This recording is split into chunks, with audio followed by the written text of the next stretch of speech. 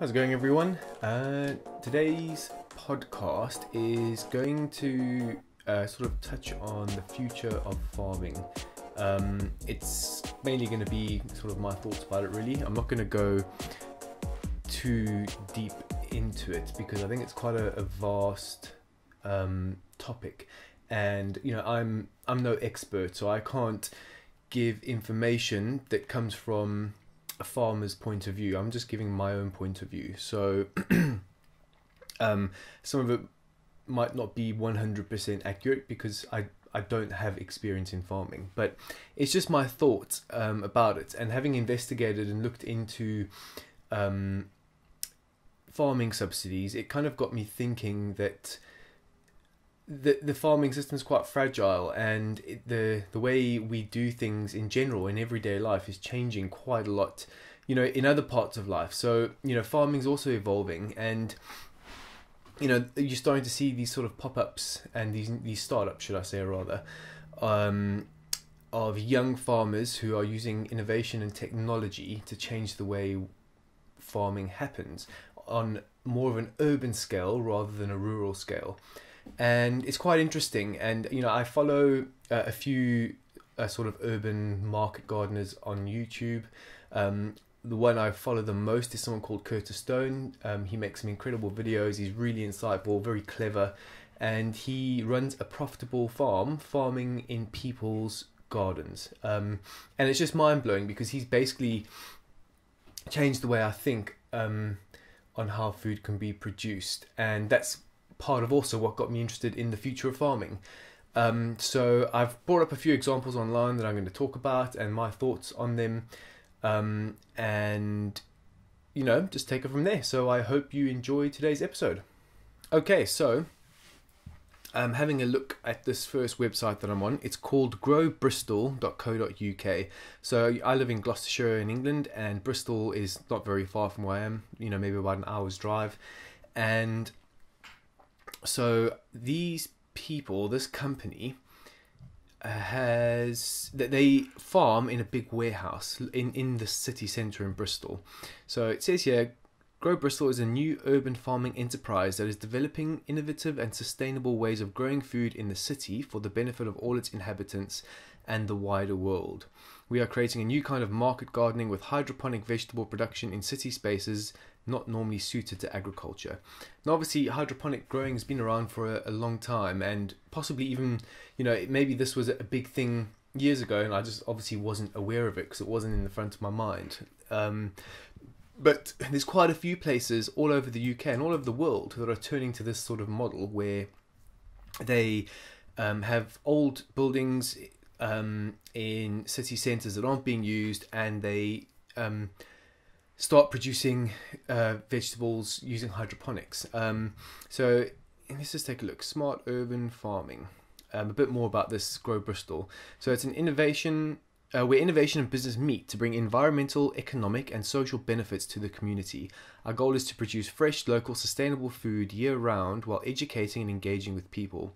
We believe this approach increases people's well-being, promotes enterprise and develops employment opportunities. And they also believe that it's a solution to big challenges.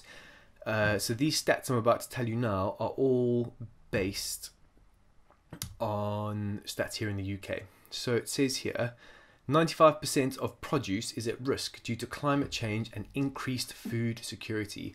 And this is something that also interests me about the future of farming because of climate change.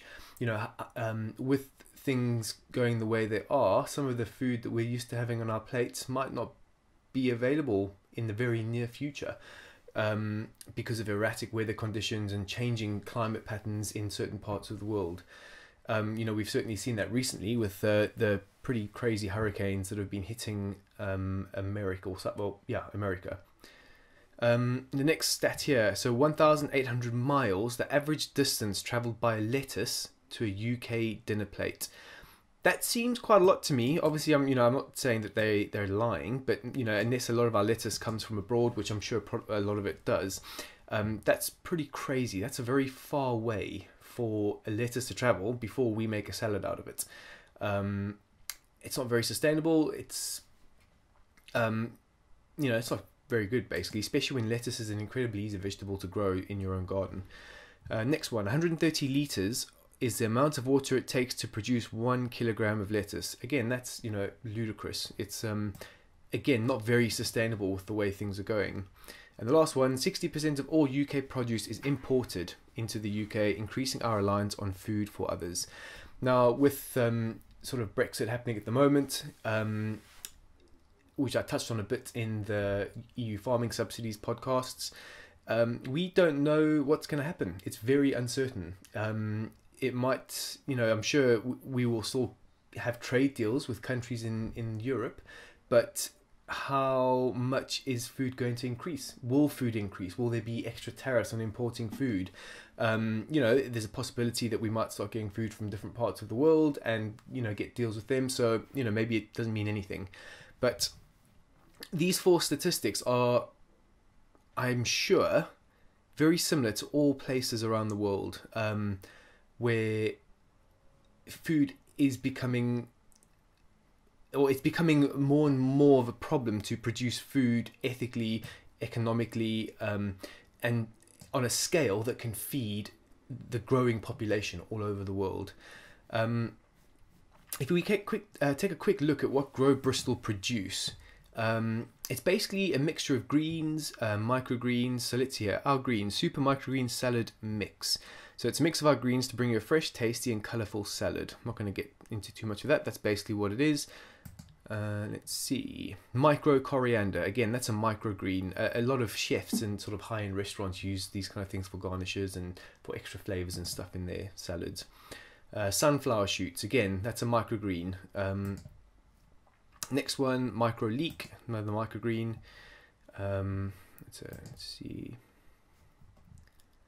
So it's basically greens that they produce, which I'll touch on again a bit later because the next company I'm going to speak about does something quite similar.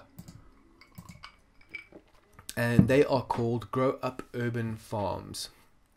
I believe they are based in London, but I'll read a bit about them. Grow Up Urban Farms is committed to feeding people in cities in a way that is positive for communities and the environment today and in the future. We produce sustainable fresh fish, salads and herbs in cities using a combination of aquaponic and vertical growing technologies. We lower the environmental impact of agriculture by building and operating farms that take up unused urban space and use it to grow produce. Through the use of aquaponic technology and protected cropping, we can produce a year-round harvest of fresh leafy vegetables and fish. We're changing the way food is grown and distributed in cities, and we're reconnecting people with the story of food from farm to fork. So very similar sort of ethos to Grow Bristol. It's sort of a similar principle in terms of how they produce stuff. I'm not too sure if Grow Bristol use aquaponics, but I think theirs was more hydroponic. So the idea of aquaponics is they've got massive tanks of fish that all their excretions are sort of filtered through and used to feed the leafy greens, and in turn they also use the fish to sell as food. Now that might be not massively accurate, but that's a basic idea of what aquaponics is. If you are watching this video on YouTube, this picture here kind of shows you the idea of what's going on. There's just massive racks kind of going all the way, it looks, to the ceiling, with, sort of LED lighting and rows of leafy greens. They produce a bit more variety compared to Grow Bristol. So they've got pea shoots, which again is kind of like a microgreen, kale mix, watercress, herbs, so different kinds of herbs, Thai basil, holy basil. I never heard of that in my life. And again, microgreen, so a radish mix, micro coriander, and sunflower shoots. Now, there's 2 things I want to touch on when it comes to what these sorts of projects or enterprises are doing. First of all is infrastructure. So they have to spend an incredible amount of money in setting something like this up. It takes up, sort of, I suppose, a warehouse space. Now that might not be their biggest sort of cost, because you can often get, warehouses for, relatively cheap if you're renting or even buying. But all the lighting is, and all the kit that they need to set up, it's highly specialized, not just stuff you can go buy in the shop. So I'm not 100% sure on the cost involved. I haven't really researched that much, but I can imagine it costs an incredible amount of money. So either they are getting, there might be crowdfunding, they might be, just going down traditional lending methods, so going to banks, things like that, or they are using their own money, or they're getting venture capitalist money. I don't know where they're getting the money from, but they've got to come up with money, probably hundreds of thousands of pounds to set up, or dollars, wherever you are in the world. And the other thing is, I've noticed, now not just with these two companies, but a few others that I've looked at that are quite similar, they are limited in the kind of food they can produce. First of all, because they're doing it hydroponically or aquaponically, and you can't grow a lot of food in that method. You can grow leafy greens and things that don't necessarily rely on having soil. So, like staple things like carrots, potatoes, anything that grows in the ground, basically. And these things that they are producing are often high profit earners. So they are relatively inexpensive to grow in terms of buying the seeds. They get a massive amount of yield per square foot. They don't grow massively in terms of height, so they don't necessarily have to have loads of space between the racks, even if they're going vertically. It's probably really easy to maintain the health of these plants, and they can sell them for quite a lot, especially microgreens, where top chefs all over the world are paying a lot of money for these very pretty looking things. So for example here, on growup.org.uk, spicy mixed micro radish, there's also sorts of different colors. There's like purple leaves and green ones. Micro coriander, they've got a completely different shaped leaf. Sunflower shoots, again, also very different. And, chefs like using this stuff to tart up their dishes and make it look very nice. And the other thing is these things grow very quickly. Some greens can grow from seed to harvest in a month. So the turnover of the stuff is incredibly fast. And they can pump stuff out really quickly. Everyone eats greens, and they probably make a relatively good amount of money from them. The criticism I have about it is leafy greens and herbs and microgreens aren't really going to feed the masses. They're not staple foods.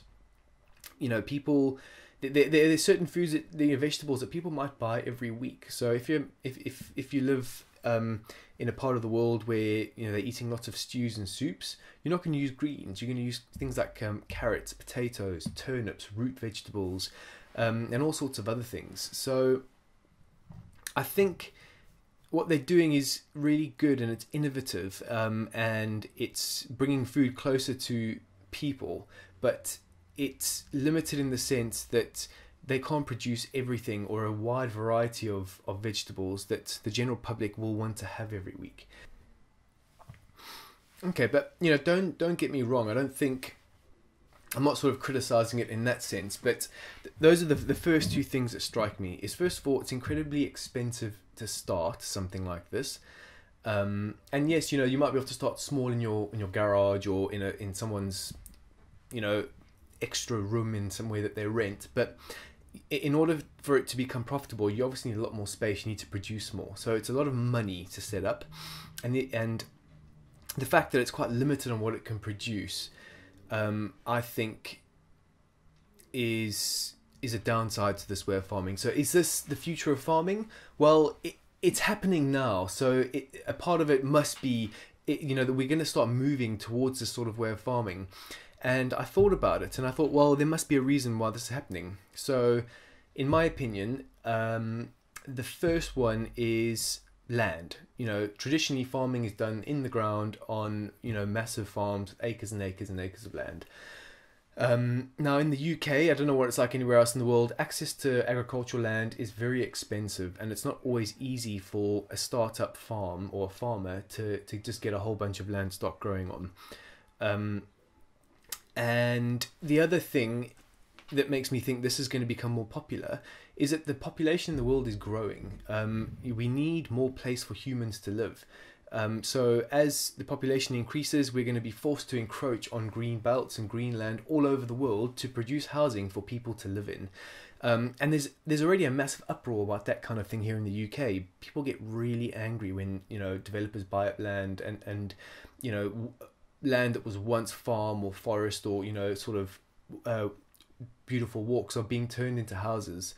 I'm kind of not, I've got an opinion about that, but in a way it's sad, but you know, we need places for people to live. So the more and more rural land decreases, it becomes more difficult to get and increases in price,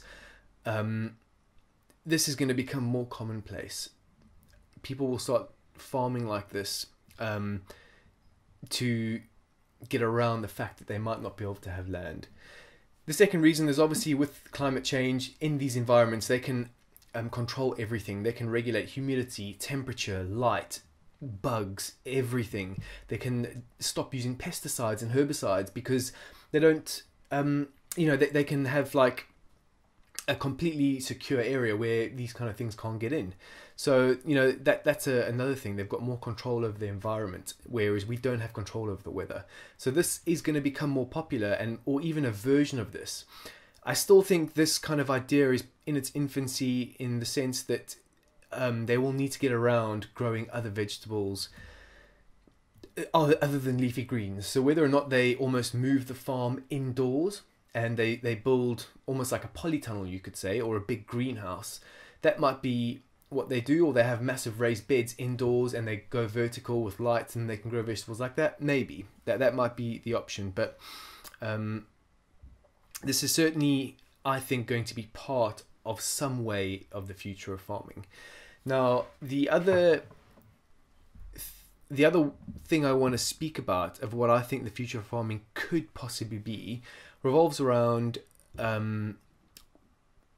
changing the way we farm in terms of how we do it, the technology that's used, and changing the way we think about it.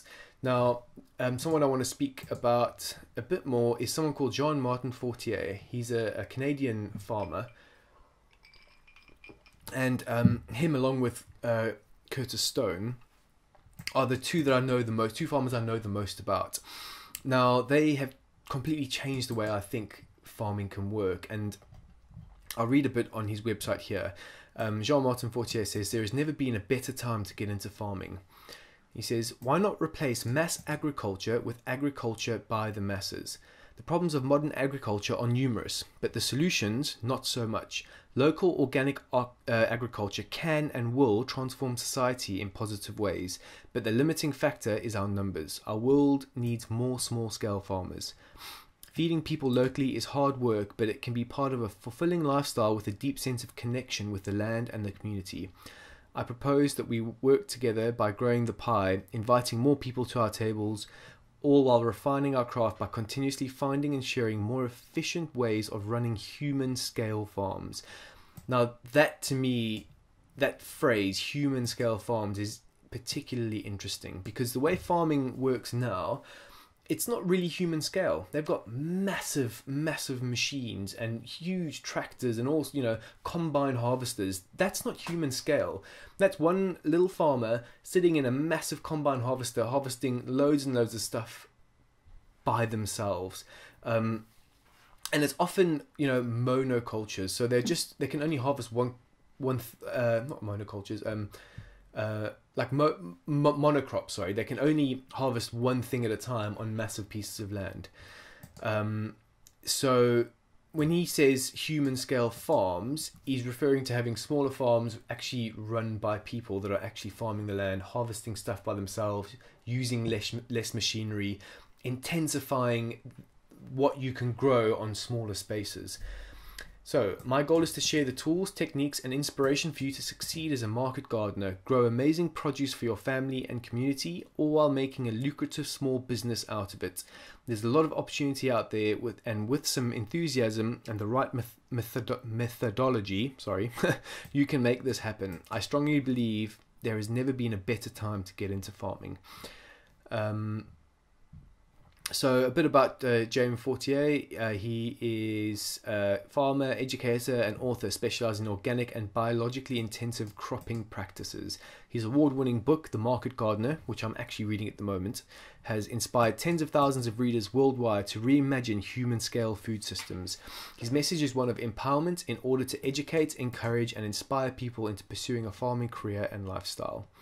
He is a founder with his wife of Les Jardins de la... I can't pronounce that. It's his name of his farm. An internationally recognized 10-acre micro-farm in Quebec, Canada. With only 1.5 acres cultivated in permanent beds, the farm grosses more than $100,000 per acre, with operating margins of about 60%, enough to financially sustain his family.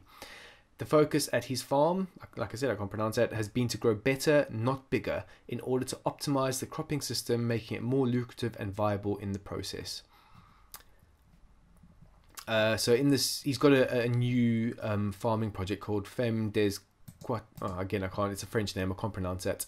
He has set out to further demonstrate how diversified small-scale farms using regenerative and economically efficient agricultural practices can produce a higher nutritional quality of food and more profitable farms.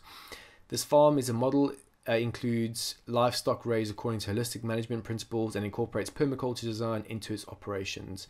Beyond offering a new model for polyculture farming in Quebec, the farm is training a new cohort of young farmers with the intention of giving them the know-how, experience and resources to start their own innovative agricultural projects. If you go on YouTube, you will find loads of videos about this guy and what he's done. You'll be able to see a lot about his farm and how they do everything. It's very similar to how Curtis Stone operates, although Curtis Stone also sticks to a very few amount of crops that are high rotation, with high profitability and quick turnaround. I think he farms on about 1/4 of an acre, Curtis Stone. I might be incorrect about that, but he's got a YouTube channel with loads and loads of videos. And again, I think he said in the past he makes about $100,000 a year in sales on like 1/4 of an acre. It's incredible. It's such a small space, but he uses the same system. It's all done by hand. He's got very limited machinery that doesn't cost a lot of money in people's back gardens in Canada. So here's another example of how farming of the future might be. These farmers are changing the way they operate. They are going down to human scale rather than having acres and acres of land. They're employing people, more people, and it's almost like going back in time a bit. They're kind of going back to older farming methods, which is interesting, but they are doing it in such a way that they can produce a lot of food and make it profitable. Now, again, if you've watched some of or listened to the podcast on EU farming subsidies, a lot of farmers don't make any money from farming. And these are the farmers that have got a lot of land that are doing kind of one crop at a time with wide bed spacing, using massive tractors to harvest everything. They don't make much money, whereas these people are taking things down a scale on a small amount of land and making more money than farmers have imagined making in a long time. Let's just take a look here at these farms. I don't want to look at that. Oh, I've closed it all down now. But yeah, here's another quote from a podcast studios on. Today, this is Jean-Martin Fortier, by the way. Today, I'm talking to someone who is killing it farming 1.5 acres. He's doing over $140,000 in sales on 1.5 acres, supporting himself and his family in the process. Of that $140,000, 40% is profit. That's like over 50 grand, $55,000 more or less. Compare that to corn and soybeans, which net about $280 an acre, and he is grossing that $140,000, working 9 months a year and average length work days. We aren't talking about burnout workload here. Think about that: $800 per acre versus $90,000.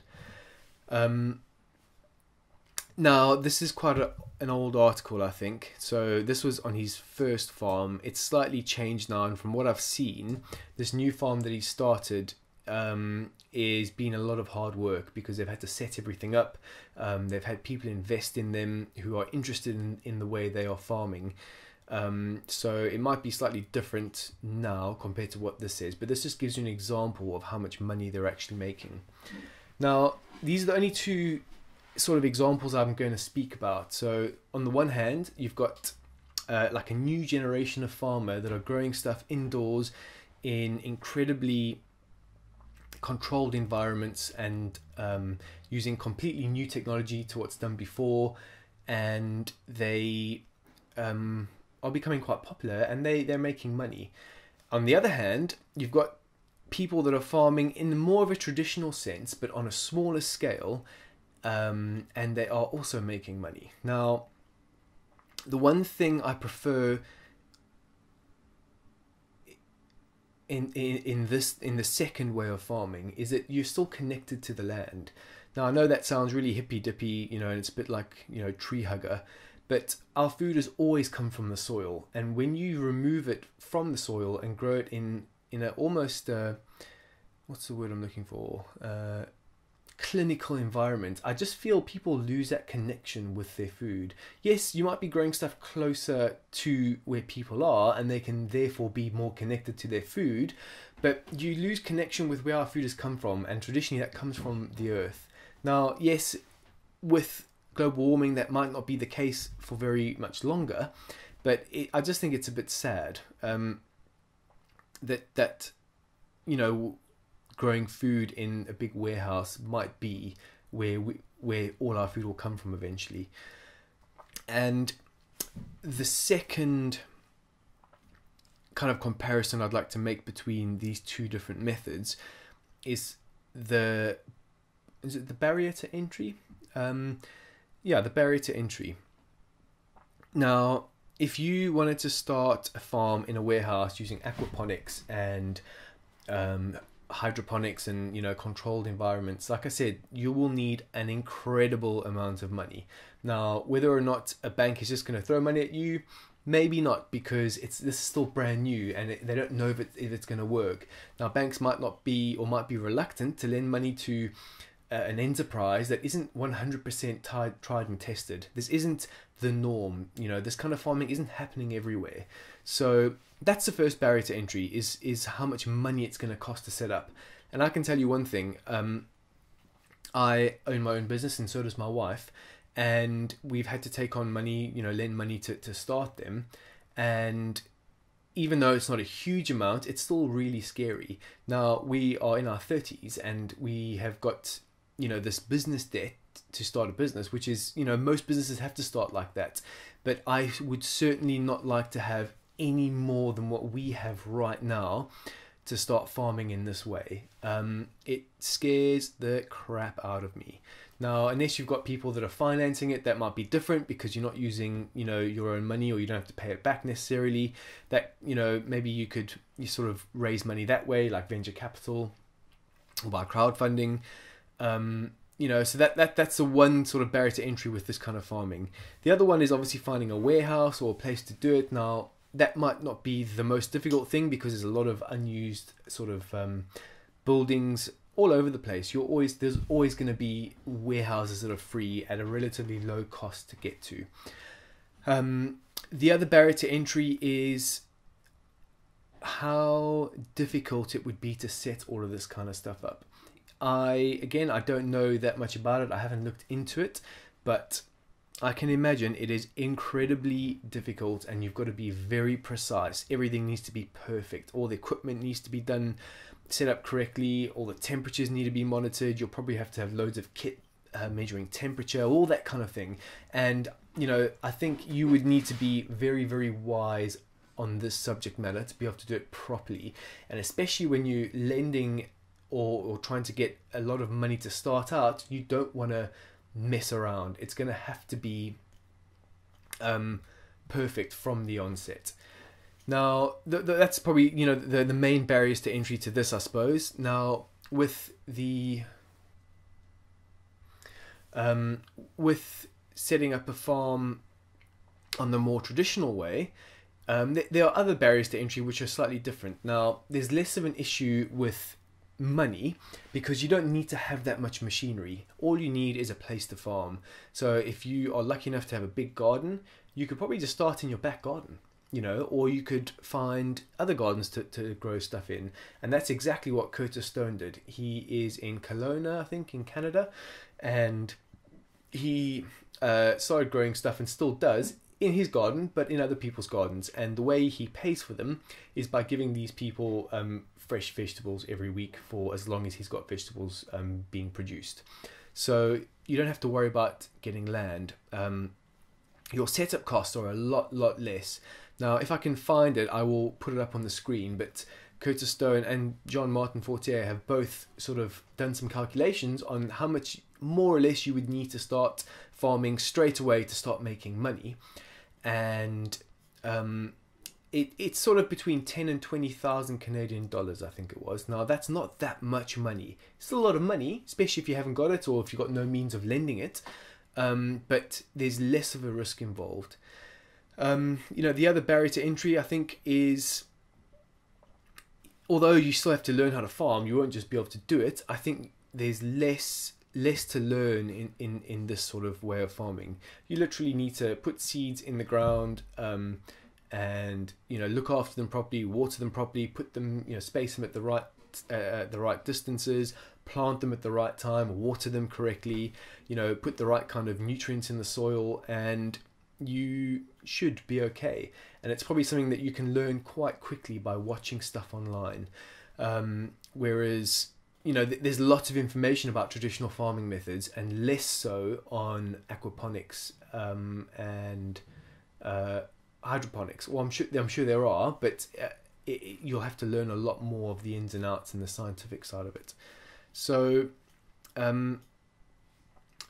that's all I kind of want to speak about, really. For me, it's quite thought-provoking. You have these two different ways of farming where you're doing stuff indoors, aquaponics, you know, using, you know, light cycles and, you know, very sterile sort of environments, and you've got two farmers that are farming in a completely different way on small pieces of land, but they're intensifying what they farm and how they farm and the yields they're getting on that land. They are completely different to each other, and I don't know which one of these is going to be the future of farming, or if any of these are going to be the future of farming. But I do think that a combination of these two might be the way things could head.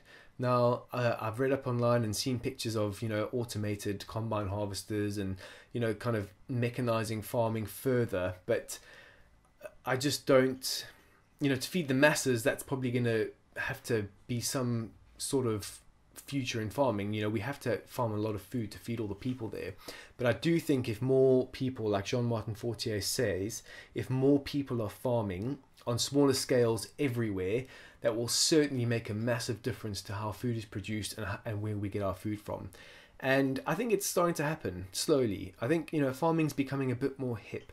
You know, there's more people interested in it. More people want to know that their food's coming from a local source, and it's grown organically and ethically and sustainably.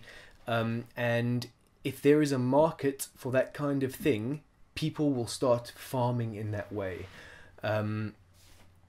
So, you know, that's basically what I wanted to speak about, these two different contradicting methods. And, you know, I might look a bit more into it. I'd love to find people to interview that do this kind of thing, but it's really difficult because I'm short of time. Can't always go out there and find people to talk about this kind of stuff too. But possibly, you know, I might be able to go down to Bristol. It's not very far from here, and I know that Grow UK or whatever it was in London, they've got open days where people can go and interview them. So it'll be interesting to hear what they say. So I hope you enjoyed listening to this, and I hope you learned something new. I think it's important for us to think about where the future of our food is, or what the future of our farming is, because it affects everyone. Okay, so that's it for today. I hope you guys enjoyed today's podcast. I just kind of touched on the subject on a very sort of basic level, but it's certainly something that we should all be thinking about, I think, and it's going to be very interesting to watch this closely, because I definitely think in the next sort of 5 to 10 years, even sooner than that, farming and the way we farm is going to change drastically in all senses of the word. So on a larger scale, in the traditional sense of farming, you know, like I said, there's more mechanization, more automated sort of harvesting methods using what's that stuff called, like GPS and that kind of thing, in terms of growing stuff in warehouses using aquaponics and, you know, all fancy sort of things, and also intensifying farming on smaller scales. So I think they're all really interesting, and it's going to be one to watch. So hopefully I'll do some more episodes and about, you know, how farming is progressing and what implications that will have for us. So I will see you guys next time. If you want to carry on listening to these podcasts and watching these videos, subscribe to the channel and subscribe to the podcast, and that would be great. I will see you guys next time. Cheers.